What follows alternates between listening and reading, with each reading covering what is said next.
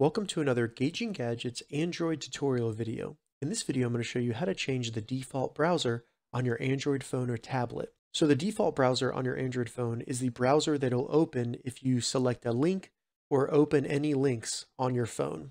So in this tutorial, I'll be showing you how to change your default browser to anything you'd like: Firefox, DuckDuckGo, the Brave browser, or Google Chrome, anything like that.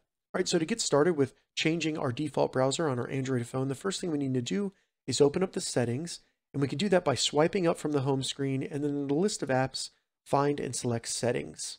Near the top, you should see apps and notifications. Go ahead and open that up. And then in apps and notifications, we're going to select advanced at the bottom. Now that we've opened advanced, you should see default apps. Go ahead and select that.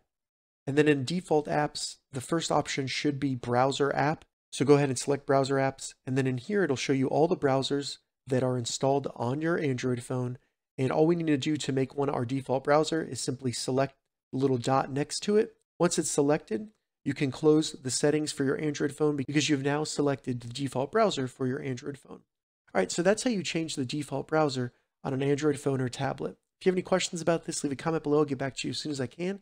If you'd like to see more Android tutorial videos, check the links in the description.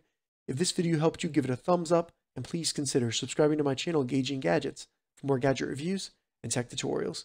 Thank you so much for watching.